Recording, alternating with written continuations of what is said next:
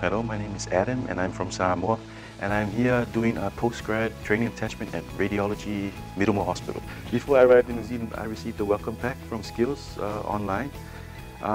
It basically outlined everything that I was expected to know before I arrived, regarding the bank accounts, my allowance, where I was going to stay, and also along all the local areas of interest that I could attend. So the knowledge and skills that I've obtained from my training here at Middlemore Hospital, I'm going to implement it in Samoa in a way that will be beneficial to my people, to aid in the diagnosis and treatment of their medical conditions, and also to teach the younger generation of doctors who wish to do radiology, that there is a pathway.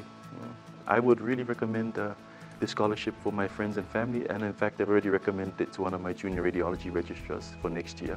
So, because I was actually awarded this scholarship last year and I attended from January to April, but then I had to leave due to a personal family crisis that arose in Samoa.